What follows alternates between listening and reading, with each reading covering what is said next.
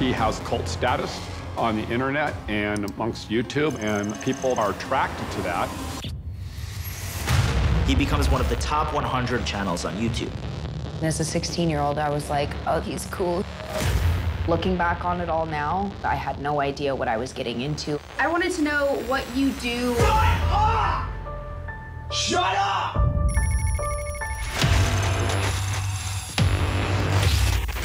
People were coming to his channel, people were looking at his content, people were caring about him in ways that hadn't happened before.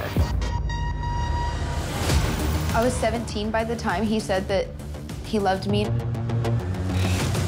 He was 25, and his main concern was we weren't going to be able to have sex in the state I was in. This is an ongoing investigation. More girls have come forward.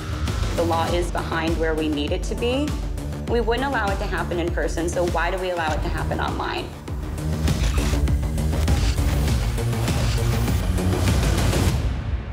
I fear for people who go against him. I fear for who's in his house.